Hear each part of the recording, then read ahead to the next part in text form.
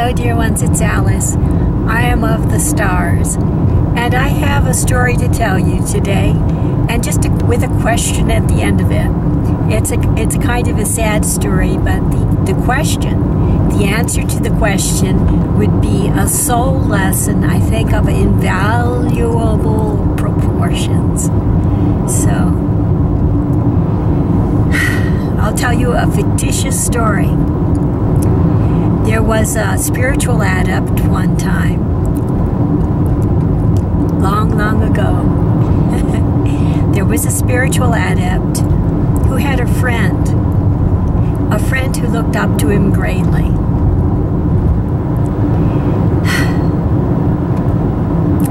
And as we all know, everybody has within them, even spiritual adepts have within them, the seeds of karmic actions, the samskaras that can spring into life from the black backboard of the unconscious mind into the physical realm, unless we are very cautious about it.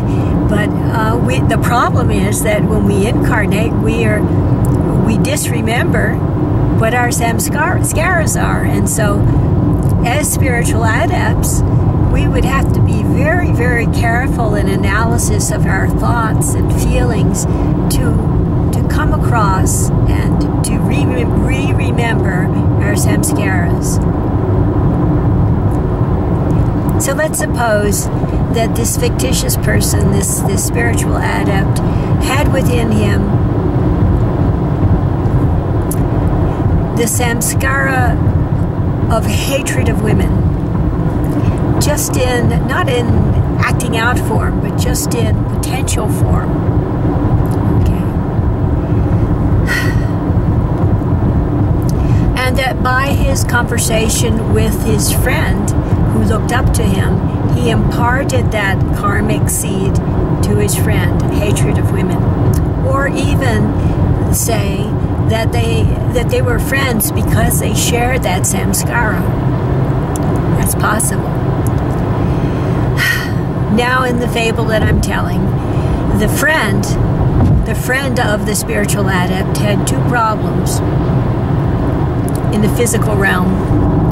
One was a tendency to drugs, heavy drug use, and the other was a tendency to prostitute his body, to make a living in that way. And for that reason, the spiritual adept didn't really want him to be around him physically. He wanted him to be away from him and out of his life. Now let's say there was another spiritual adept who was a woman.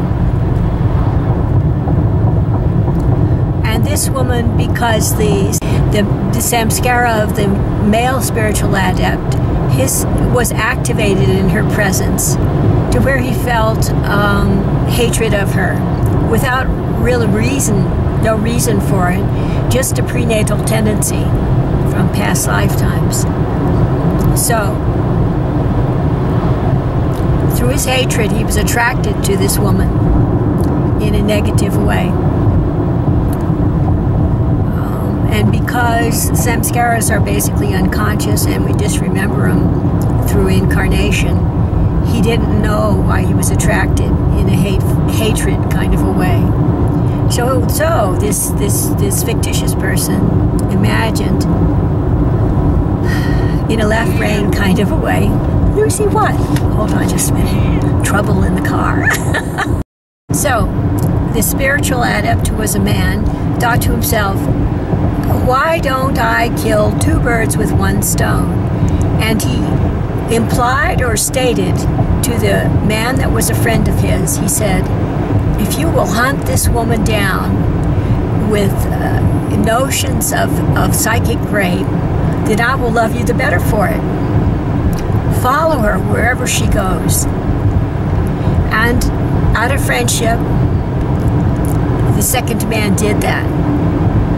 Either on the internet or on the psychic plane or physically, in any way he could, he did his best to fulfill the expectations of the spiritual adept who was a man. Okay. What would happen to the karma of these two men and that woman, what would happen to the karma of groups? How would that be affected, considering the Galam effect and the effect of leaders have on their groups? What would be the effect of all that? What would be the effect on the woman? What would happen to her? So I'm asking you to look at this stuff and imagine in your own mind, place yourself in that situation and try to figure out the answer to that puzzle. Or if you find yourself in a different karmic trap, look at that with the same neutral witnessing, with the same dispassionate stance. Consider to yourself, what is the soul lesson to be learned from that? How can I align my mind and heart and soul with God? How can I get past this karmic lesson by learning the lesson? That's what I think. Whenever we find ourselves in these kinds of boxes, there's a great benefit to be gained and a great wisdom to be learned. I'm still looking at myself along these lines and trying to figure out what's what, and trusting that God will come up with the answer. Well, so, long-winded, a little boring. Love you all very much.